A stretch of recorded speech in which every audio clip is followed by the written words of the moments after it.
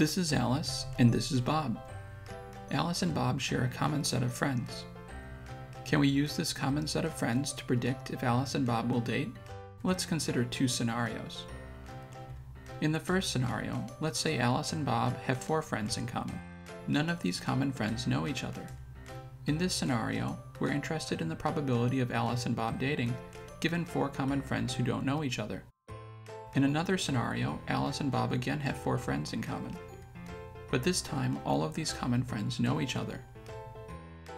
In this scenario, we're interested in the probability of Alice and Bob dating, given 4 common friends who all know each other. In which scenario are Alice and Bob more likely to date? Well, we can start by looking at how Alice and Bob's mutual friends are connected. We call the way these friends are connected Alice and Bob's common neighbor subgraph. Let's see what the common neighbor subgraph can tell us about Alice and Bob dating.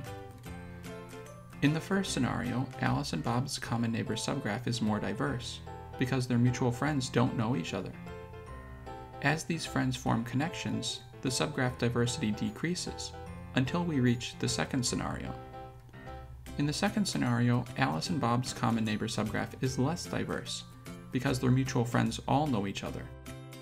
The structural diversity of a common neighborhood depends on the number of mutual friends that make up this neighborhood. As this number increases, the number of potential structures also grows. The bigger the common neighborhood size and the fewer the number of connections, the more diverse the structure. Let's go back to Alice and Bob. We know that Alice and Bob are connected in a network. Their 4 mutual friends form a common neighborhood with one of the following 11 structures in the network. Given Alice and Bob's mutual friends, we can ask a simple question.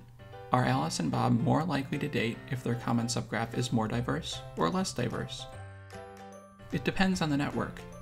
In some networks, the structural diversity of the common neighborhood positively impacts the formation of links. In these networks, Alice and Bob would be less likely to date the better that their mutual friends know each other. In other networks, the structural diversity of the common neighborhood negatively impacts the formation of links. In these networks, Alice and Bob would be more likely to date if their mutual friends know each other. But how does this compare to if Alice and Bob had only 3 mutual friends?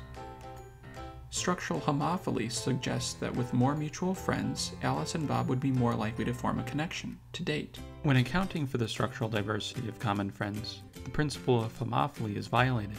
That is, it may be more likely for Alice and Bob to be friends with 3 common friends than with 4. Our work catalogs the effects of structural diversity on 120 different networks. Curious about the results for Facebook, LinkedIn, and YouTube, or another network? Wonder if our results hold for random graphs? See our paper in KDD 2017 for the answers and more details. Thanks for watching.